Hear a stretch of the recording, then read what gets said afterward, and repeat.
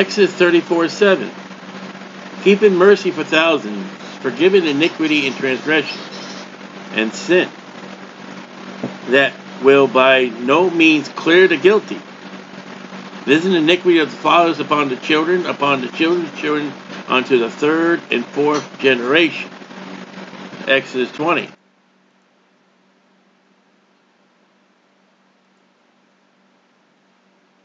And we just want to look at verse 5. Thou shalt not bow thyself to them, nor serve them, for I, the Lord thy God, am a jealous God, visiting the iniquity of the fathers upon the children, unto the third and fourth generation of them that hate me. And you say, Stiley, you're losing it. We just did this yesterday. Yes, we did. But yesterday's subject was primary to religion, and what I talked to you about the Catholic Church. How families go into families, go into families, go into families, go into families. They stay in the Catholic Church. Today I want to talk about the fathers and mothers also, and parents.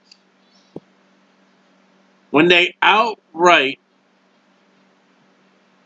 sin. And primarily I'm talking to lost people.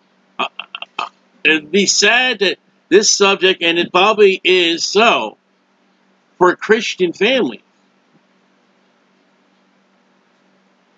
But what I want to look at today is a thing that I can remember growing up.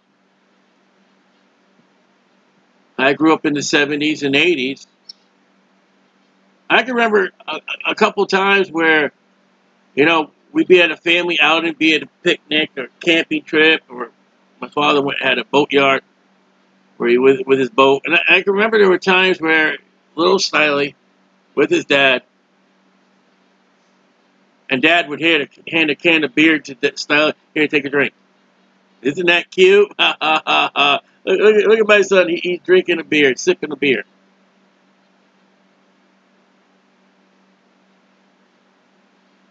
And I'm telling you what I have learned and what I have seen. What I have seen and what has happened to me in my life is to see. I remember one time there was a woman holding a baby in her lap, and to watch the cigarette ashes fall from her cigarette into the baby. There are babies born today addicted to serious illegal drugs. And that includes marijuana. I know marijuana is illegal, but it's a sin. Just because you legalize it doesn't make it right. There are things that children do today because they learned it from their parents. Mom or dad or both, you know, they come home. Hey, got me a scratch-off ticket. Let's see how much I win. I played my numbers. And the child sees that.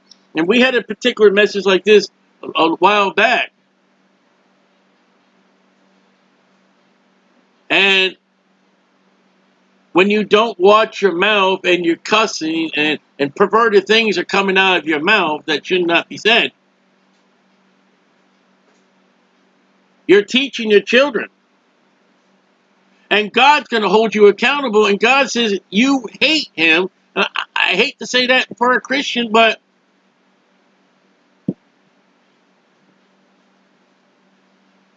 what are the children being taught by the parents? Never mind the public school system. Never mind the television set and the books. What are the parents teaching the children?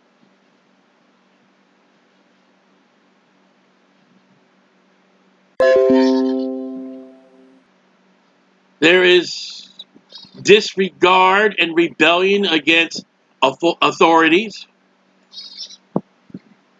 And it begins with the pastor, to the police officer that pulled you over, to the judge that you had to appear before. Or even the child's own teacher, if you get called into a meeting with the child's teacher. or your boss or your neighbors. And I remember growing up, it's so cute to watch, and not just Stiley, but, other fathers with their, hey, look at him, he's drinking a beer. I thank God they don't have them anymore. I hope they don't have them anymore. I remember the funny thing, Mom and Dad would buy me candy, and there was a candy called candy cigarettes. Oh, that was a cute little thing.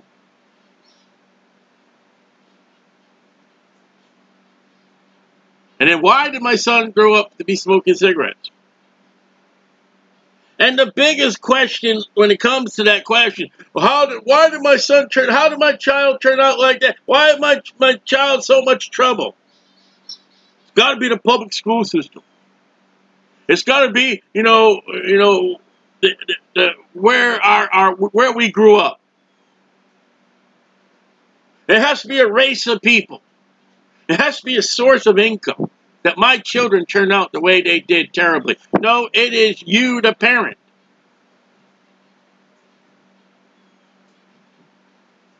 Well, the public school system, all right, get a job where you can pay your bills.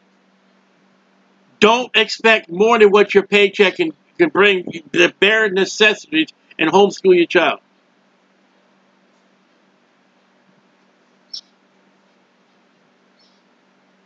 And when you teach your children not to be content, okay, we moved out of a rental house, we got a house now.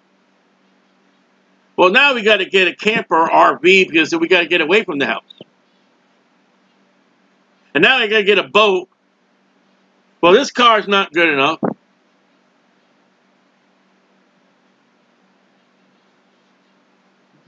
My children, they grow up, they don't go to church. And when you go on vacations, on Sunday, where you're at a vacation, do you find a Bible-believing church or thereabouts? I've talked to many Christians. And the many Christians I know and I've talked to, about as number as the fingers on my hand, they actually, where they went and what they did, they went and found a church where they visited. Everybody else, well, no.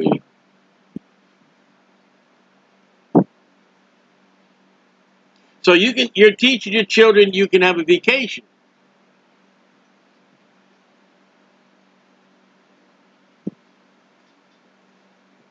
Well, you say, Sally, you listen. There's Bible study and reading every day in my house.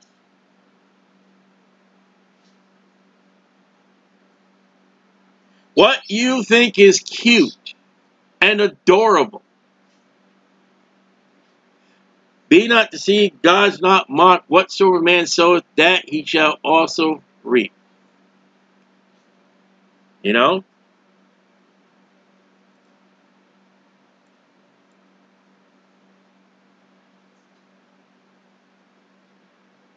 They had to learn it somewhere.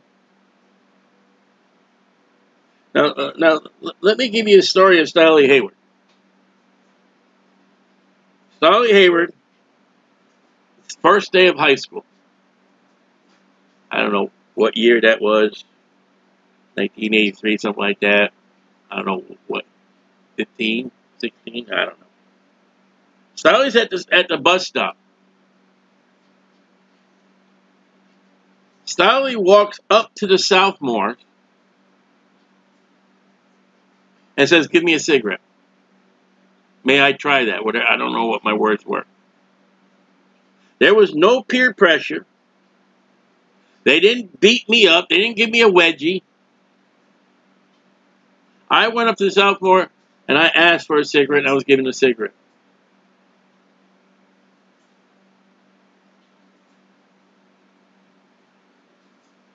Where did I learn that from? Learn it from the sophomores? No, kinda. My dad smoked Tiparello cigars his whole entire life. My dad, one time, we were going somewhere in the truck, And I said, Dad, I said, the smoke is really bothering me. He pulled over on Jefferson Avenue, over by New London High School, right by the cemetery. He said, if you don't like it, you can get out. Dad had me around a group of lobstermen and fishermen that smoked. My mom didn't smoke, but I learned to smoke.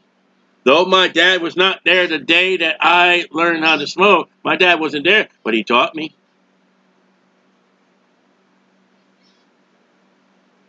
You see, as a mother or father, you teach that child.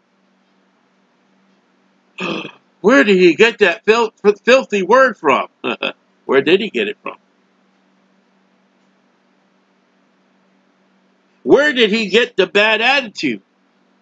Yeah, where did he get it from? Don't go be playing Adam. Well, God, it was Eve's fault. Don't be doing a King Saul. Well, it was the troops' fault. All the troops, they were fearing, and I was forced. You know what King David did? Thou art the man. He repented. He got right. But his family was still destroyed. 4 of his boys had to suffer. Like I said, there are babies born addicted to illegal, hard, or any soft drugs, any illegal drugs. And I have seen the pictures of nurses just cuddling those poor, pathetic babies born. The sins of the mother. And we are in the generation, been in the generation for a little while, we let our daughters, well, not my daughter, but we let our daughters dress up and, that is so cute. And she's got her legs showing, she's got her belly showing, she's got her shoulders showing, she's got half her breast showing, she's got her butt sticking out. And then she comes home pregnant, not married. Oh, where did she go wrong? What happened? How about this one? This is recent. I live in Daytona Beach, Florida.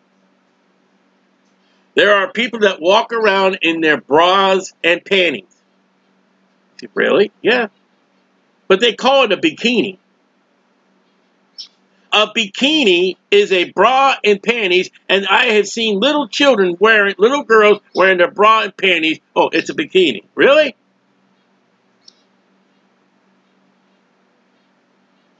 Why haven't I ever seen anybody wear bra and panties?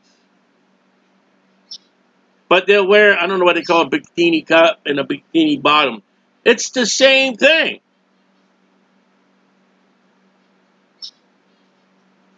And this country is raising their daughters to be prostitutes.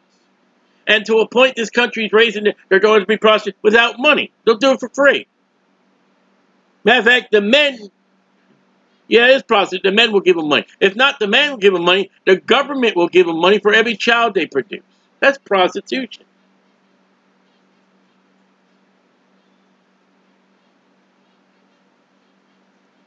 Adultery and fornication. Oh, the evils of the television. Is adultery and fornication, is it in your relationship? Well, no, I'm faithful to my spouse. All right, Dad, with that little boy, or even the little girl, you hooing and foxcalling and goggling women. And Jesus said, whosoever looketh upon a woman to lust after his heart has already committed adultery with her. You could be faithful for your wife for 10 years, 20 years, 30 years, 40 years, 50 years, 60 years, 70 years, 80 years, 90 years, 100 years you can be faithful to that wife in front of your children. No other woman in a bedroom, no other bedroom but your wife. But when you oogle and google and goggle and sweat and foam and slavitate over other women, or even your internet or your magazines, and your children know it, listen, I was a child one time. I found my parents' nudie books. So when I was able to get nudie books, what did I do with my nudie book? I did exactly what my parents did. I hid them. Abraham says, Sarai, you love me? Yes, I love you. Please tell me you're my brother. Okay. Sarai, we're going to these people. Will you tell them you're my brother? I'm my sister? Yeah, okay. Years and years later, Isaac comes up. He says, Rebecca, yeah, you love me? Yeah. You tell them you're my sister? Where did Isaac get that from? He got it from dad and mom.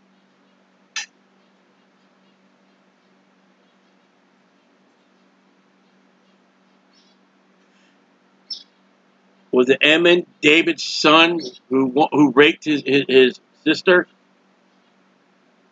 You say, well, where did he get that from? Well, David took a woman that wasn't his, Bathsheba.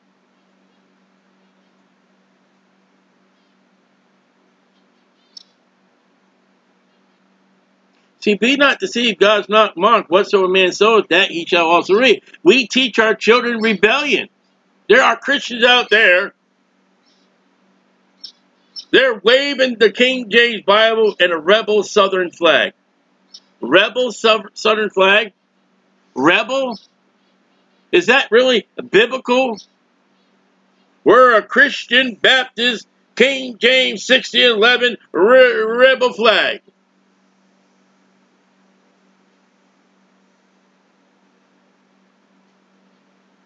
Really?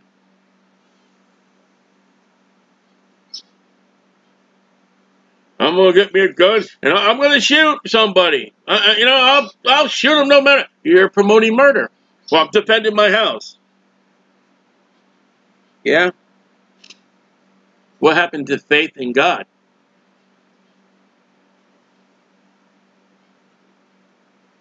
What about trusting in God? You're teaching your children trust in the gun and not in God.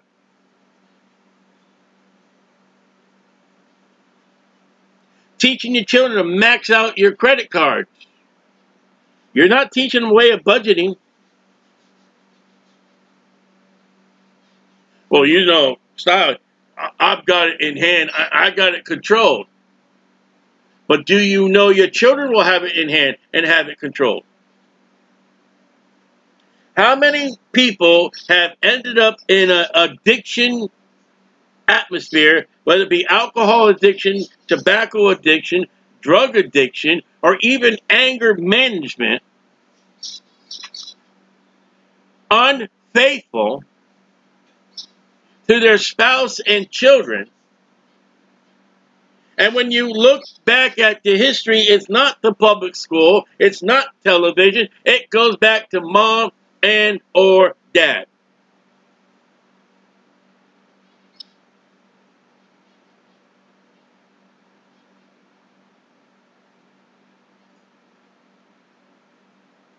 Well,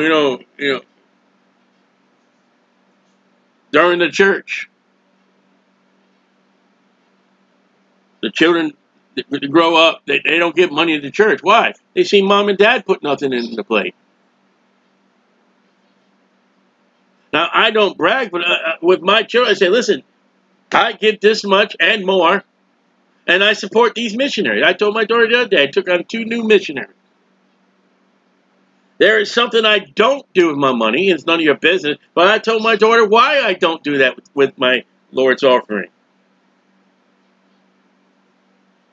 And I gave her the true reason, which I believe honestly is approved of God.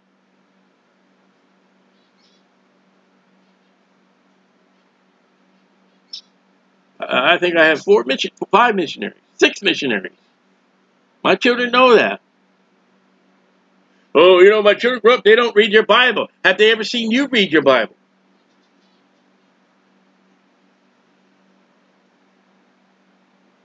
Or is it Sunday morning that your children watch you? Where's my Bible? Where's my Bible? I don't know where my Bible is. Somebody, you see where my Bible? Where's my Bible? My children don't pray. Did they ever hear you pray?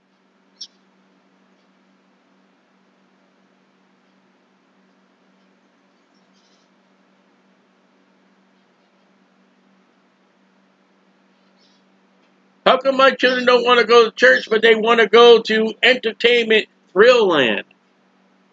And they want to go to roller coaster land. They want to go to castle land. They want. Where was your goal? You know, hey, can't wait to May. May, our vacation's coming. We deserve to go to XYZ.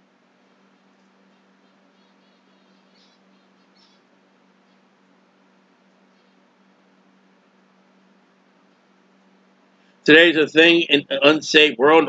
Lord forbid if it's in the saved world. There's a thing. You know what? You don't have to get married. Just sleep with anybody you want. And then when it gets tired and all that, you just move on to the next one.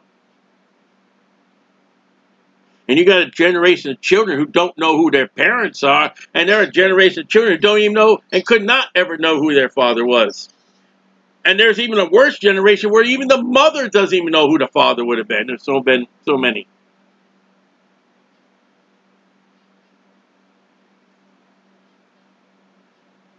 And there's even the law I read the other night. Thou shalt not prostitute thy daughter. There are families out there who are teaching their little girl on how to sell herself sexually as an income. Oh, why does my daughter have all these diseases? And there's another thing that goes on, and this is television, but this goes with the parents. These virtual contest programs. You know, you get up and sing, you get up and perform, you have magic, you can train apes, or you can jump through hoops, or you can spell the most. And there are parents that will get their girls, it's a lot with the girls, and they'll put them in the most perverted, sexual, prostitute, or outfits. So they can entertain 1,000, 100 to get a trophy or get a check. Prostitute, whore, mom involved.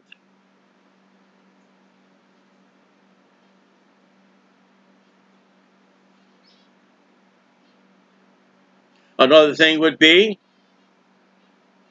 when the parents cheat on their taxes and they brag about it. I know a couple people who cheat on their taxes because they brag about it.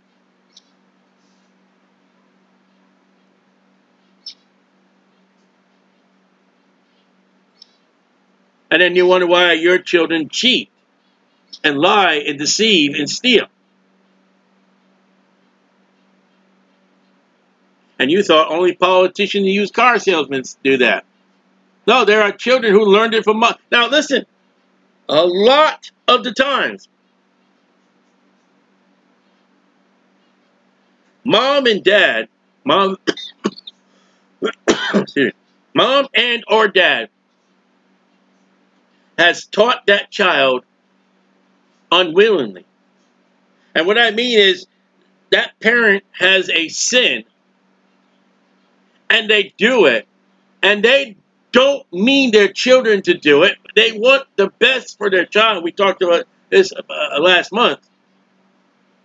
But their child picks up on the sin and the wrongness of the conduct of the parent. More than, that parent may want the best and the good of that child, and that child can pick up a bad trait, a bad habit. It happens. But there's a lot of parents out there, Lord forbid, if they're saved, they are prone to teaching junior, and I'll use a biblical word, to sin. And they don't even think it's wrong. They don't even think it's evil. I have seen grown men, fathers, give their children a joint. I've seen it. I have seen parents allow their children to have no authority for somebody else or even somebody older than him.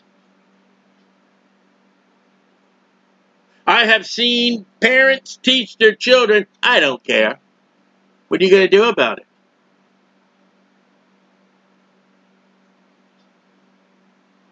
I have seen parents with a child screaming and hollering at a toy store or a candy store, and then in the long run, that child gets what he crybabied about.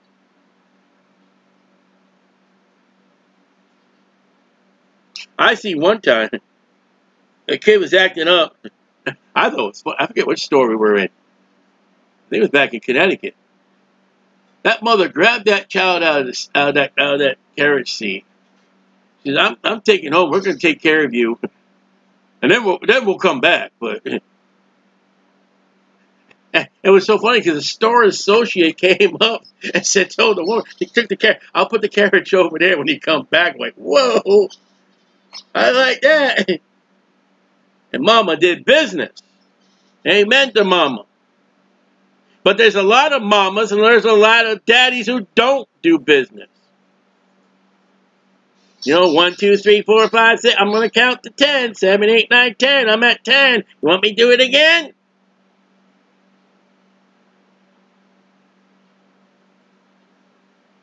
I'll make you go sit in a corner. Whoopie-doo.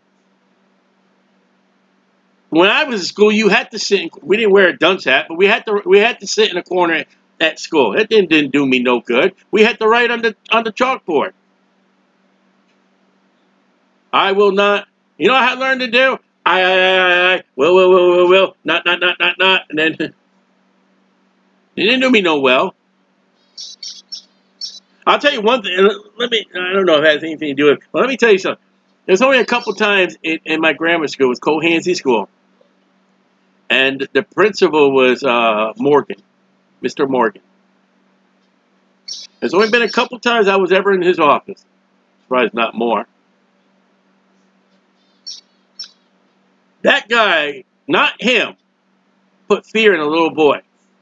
You say, well, how do you put fear and not put fear in? That man had above his head on a wall, he had a paddle that said the Board of Education. And the 2 or 3 times I was in his office, I look at that board and I wondered, will he use it? I know, 2 or 3 times I was in his office. I used to be in his assistant principal's office, Mr. Eccleston. 3 times was enough to go to the big man.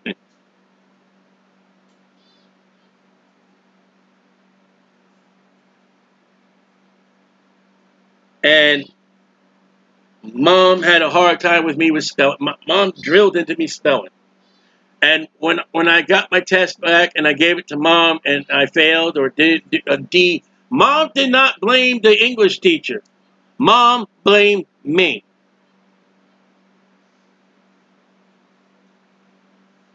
Unless my mom, talk about my mom. She said, you know what, you really, really tried. You know, sometimes you bomb out and, you know, your mind just goes blank. Nowhere at no time did my parents blame the teachers, at least in front of Stiley. Nowhere did Mom and Dad, for whatever reason, give the police a hard time. Now, I know somebody in my family always gave the cops a hard time, always had a problem with the law, always.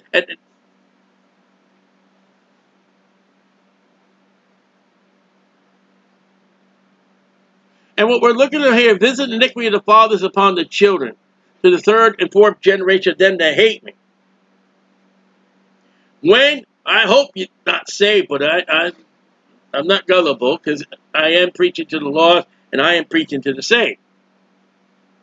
When you teach your children wrong, whether you know you're doing it or you're purposely doing it, God is going to hold mother and or father accountable to their child. And the thing is, that child will probably teach their children. And their children may teach their children.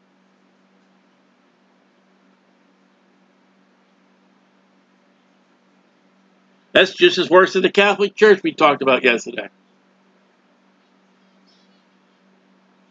I know of generations, 3, 4, maybe 5 generations, from where my dad hanged out, lobsterman. Grandpa, dad, son, grandson would be into womanizing, sex, gambling, alcohol, and tobacco, and Lord forbid whatever else I didn't know. I thank God that one of the sins that I grew up was not adultery and fornication.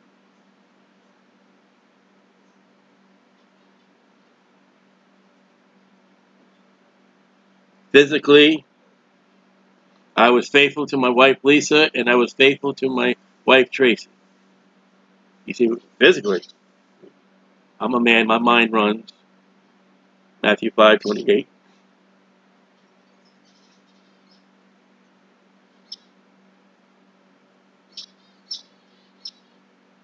But there are things that I've done in my life that Dad taught me. There are things I've done in my life Mom taught me. They didn't want to teach me. They didn't think they were teaching me. They didn't have any ambition that my son's going to grow up and do this. But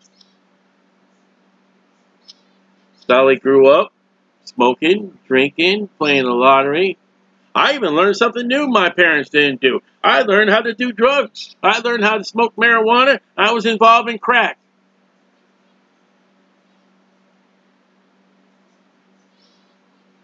I used to race my car. I was an idiot.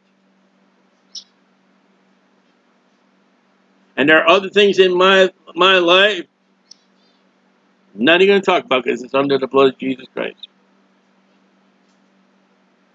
And there are things I've done in my life. I think about the people that were involved. I wonder today if I ruined their life. I wonder if they're without hope, without Jesus Christ at this moment right now, and they have been perverted thanks to styling.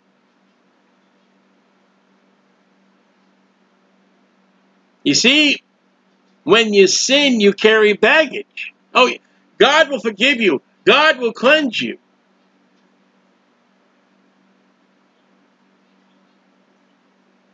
And there's one thing wrong about Pilgrim's Progress. You know, that weight came off his shoulder at Calvary. But the memories stay in here.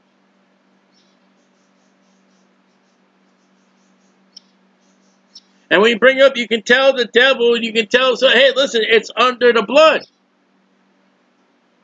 Now, not Stiley Haber, but let me give you a circumstance. You got a saved person, and they lived a wicked life. They got saved. It's under the blood of Jesus Christ. So now that it's saved, I don't have to worry about it no more. Okay? Well, one day, I'll get it. Hi. Well, who are you? Hi, Dad. You remember that woman that you slept with, that you were involved? Well, and then you didn't get back together. You didn't see each other any longer. Well, I was a part of that relationship that you had. I always tell people, you know, whether you're saved or lost, if you chop off your arm and throw it away, oh, I got saved. I'm born again. Christ has forgiven me. Why does my arm grow back? It don't grow back. And there are things that parents will teach their children, knowingly or unknowingly, that will hamper that child for the rest of their life. Now, you may be in control. You may, but we need to learn. There is no private sin. Sin affects others. And more that you would think that it affects. Don't believe me? All right. Couple more things we'll done. One time there was a man and a woman. And they ran around naked. And they had all kinds of fun. And he loved her, and she loved him, and things were just great. They had free food, free water, free housing. They slept outdoors, and everything was great. They even had God come up, walking up to him, say, "Hey, how you guys doing? Come on, let's sit on this rock and let's talk."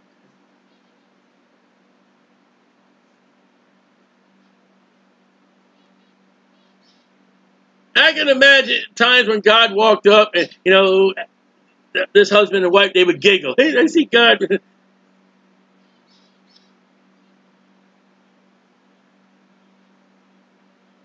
And one day, God showed up. He says, Adam, Adam, where are you? I'm hiding.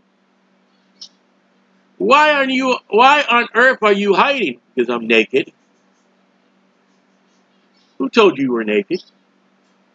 You see, well, we sinned, God. We rebelled against the word. Rebel. Remember that flag? Southern flag? Rebel.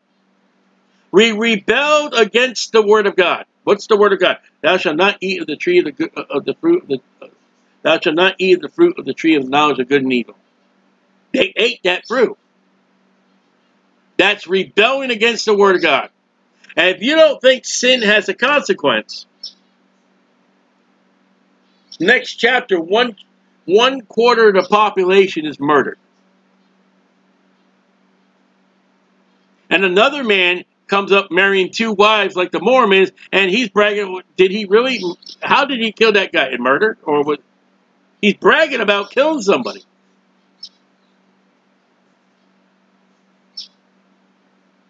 And you run the sin of rebellion against the word of God, of Adam and Eve. And today you got prisons that are overfilled and overstuffed. Courts that have got a log that you could never get fixed and up to date.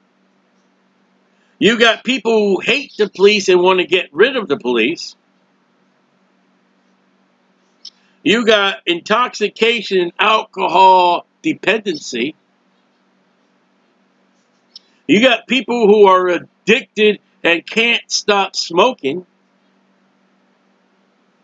You got a drug crisis, and so far, you get idiot. Well, we'll just legalize it. You got stupid people. You got hospitals and bills and pain and suffering and graveyards and death. Homeless people, rich people who screw the poor people. You got employers who swindle their employees. You got employees that steal from the employer. You got people who outright reject the gospel of Jesus Christ. Why? Because one rebellion against the word of God, Adam and Eve.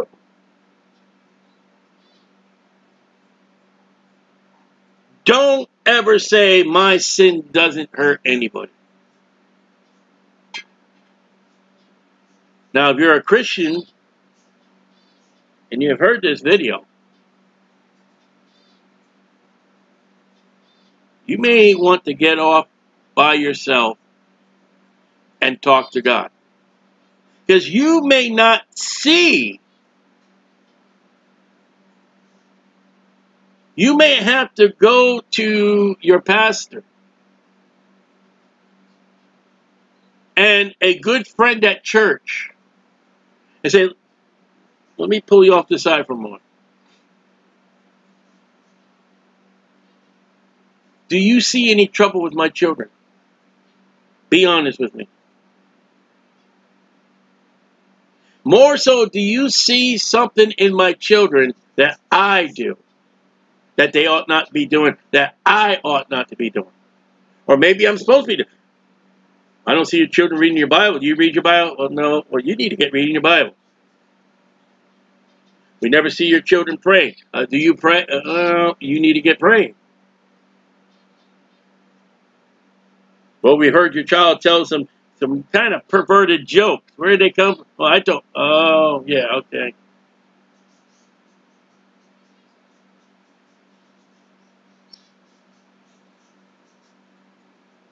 Before we blame, and television's at fault.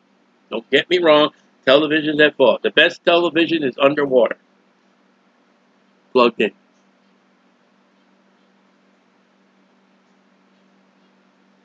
And yeah, there's troubles in the schools. There's problems with the teachers. Yep, I agree with you.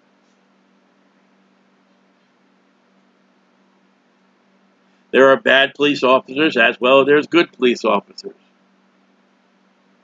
I don't think the judges have a personal vendetta, but they may.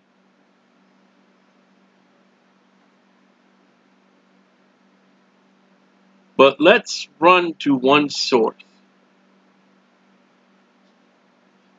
You, the mother or the father of that child. You know, coming up this Sunday is Mother's Day. And there are going to be churches who are going to give whatever gifts to all the mothers of that church. I'm going to be frankly honest. This is why people hate me. There is a mother in a church this Sunday somewhere is going to get a gift from the church, and that woman does not deserve a gift. That woman doesn't even deserve the title to be mother. Or what she's teaching and dragging her children into. God's not pleased with her, and God's not pleased with her children, but the church gave her a Mother's Day gift. Whoa. Woe unto the church that does that. You know, it's easy to be a parent. Let's get a man and woman together sexually.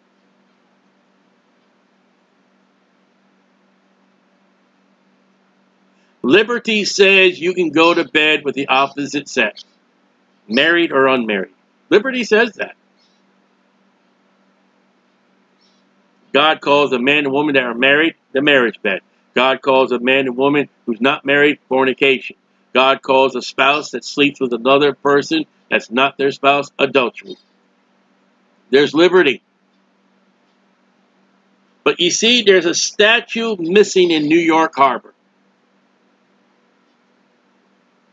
That statue is called responsibility. Now, that statue is not in New York Harbor next to Lady Liberty. No, it's not. That statue is the judgment seat of Christ for Christians and the great white throne judgment for the lost. What and how did you handle your liberty?